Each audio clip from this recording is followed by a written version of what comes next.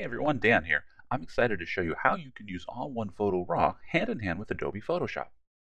I use Photoshop all the time. I've used it for over 20 years. I think it's a great application, and there's still a lot of things I use it for, like HDR and Panorama. So I'm going to show you how I use it with Photo RAW. I'm going to do a panorama in this case. So I've got a series that I shot vertically on a tripod, and I want to stitch those together. So I'm just going to grab all those shots. I think there's about 7 of them here. And then I'm just going to right-click here and browse and select Send to Photoshop. Whenever I send a photo from Photo RAW to another application, I get to pick whether I send the original photos without any edits applied, or I can send copies with any of my edits or adjustments applied to them. Most of the time I'm going to pick this top option because any of the adjustments I make I want to see in my other application, but when I work with Photoshop, a lot of the times I want to send the originals instead, especially if I'm doing an HDR or a panorama. So I'll select the original option and hit Edit. Here in Photoshop, I've merged those together to create one long panorama. Now let me show you how to send a layer from Photoshop to one of the plugins for Photo RAW.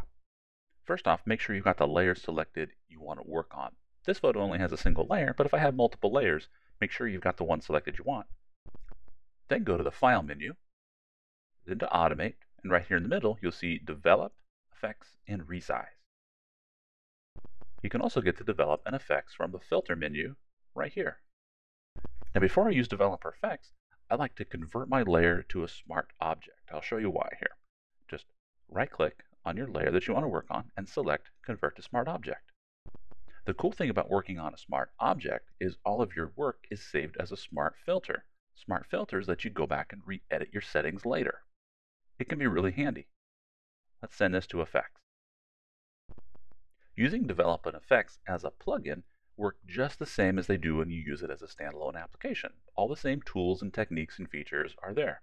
I'm just going to open up my preset drawer, and let's add a black and white preset. I want to add kind of an Old West kind of look to this photo, so I'll just scroll down until I find one that I like. There we go. That one works pretty well. You notice how it's added a few things to my stack. I can make adjustments if I want to, or if I'm happy, I'll just hit the Done button. Back in Photoshop, you'll notice how my image now matches. And if we look over here in my layer stack, you'll see underneath the layer is the new smart filter for effects that was added. Now here's the cool part. Like I mentioned before, I can go back and change my settings. All I do is double click. And it takes me right back to effects with the same stack of filters applied. I can now make more adjustments and send it back. Any adjustments I make are stored as instructions inside of Photoshop. Let's say I want to make my sky a little bit darker. I'll just grab the Target Brightness tool and drag the sky down to make it even more dark. There we go, there's my change. Even any masking or blending options that I use inside of Photo RAW are stored in a re-editable way.